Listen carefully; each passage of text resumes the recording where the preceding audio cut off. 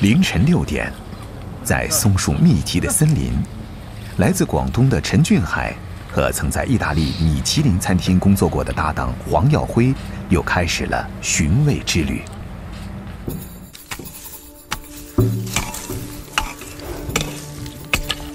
抱一下。哎，这个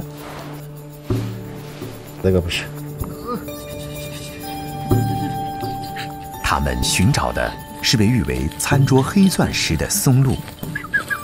不过，挖了12年松露的纳西族村民并不乐观，因为松露有它特殊的生长规律。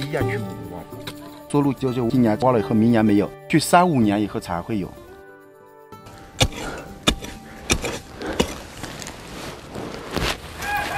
哎，好像有了啊！走，走。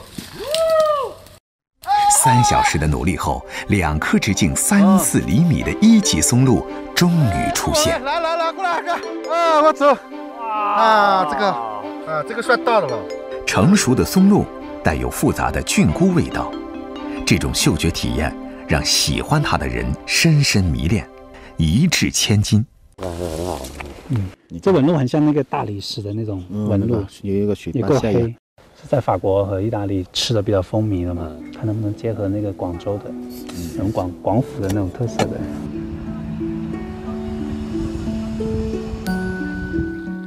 开始。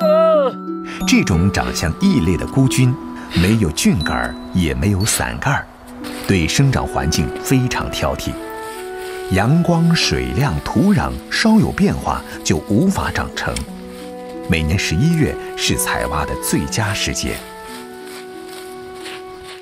挖早了它就没那么黑了，挖晚了它就已经腐烂了。我们一天也挖不到几颗了。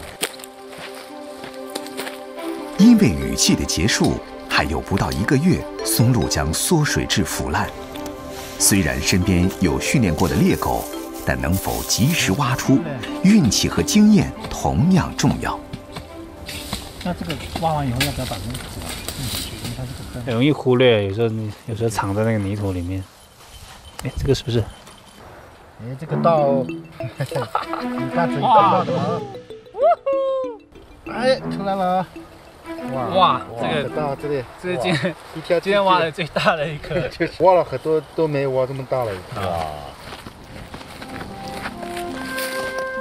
寻找的艰难让收获充满喜悦，但这么简单的喜悦，放在10年前，陈俊海却无法想象。那时的他只会不分昼夜的画图。汶川地震刺激他开始思考活着的意义，甚至一度抑郁，直到偶然被素食治愈，从此浸润其中。天色渐晚，闻着松露的独特芬芳，路边农舍成了陈俊海研发新菜式的临时厨房。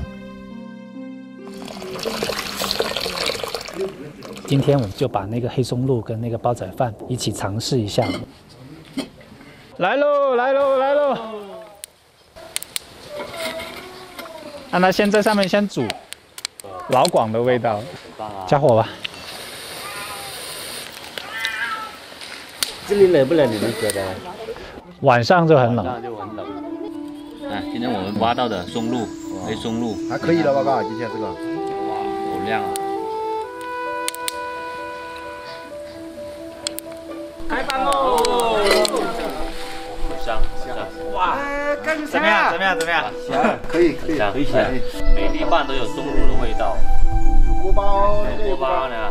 这个很香了，精华在那个锅巴。小叶子来，开饭来，谢谢大哥，今天辛苦了，今天大碗一点，盛大碗一点给他。来试试看自己挖的。好吃不好吃？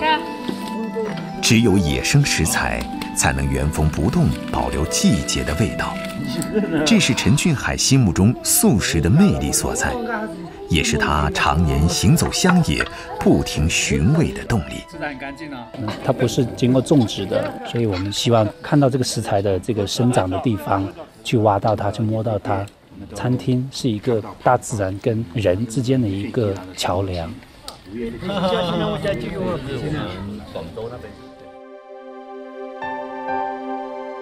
刚出土的松露保质期只有3到5天，而且必须用原产地的泥土包裹保存。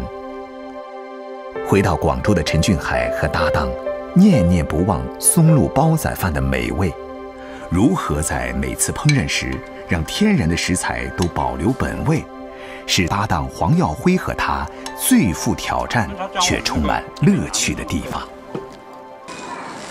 用一个最原始的一个烹饪方式去呈现出它的美，它的野性之美。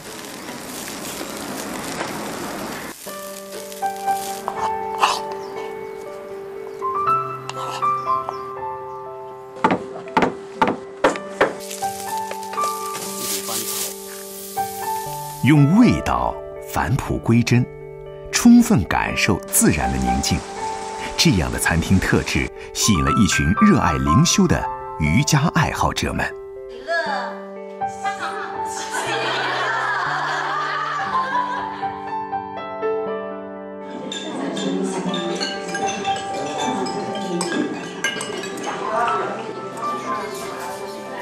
一直希望把这种大自然的这样一个东西带到这个餐桌上面去。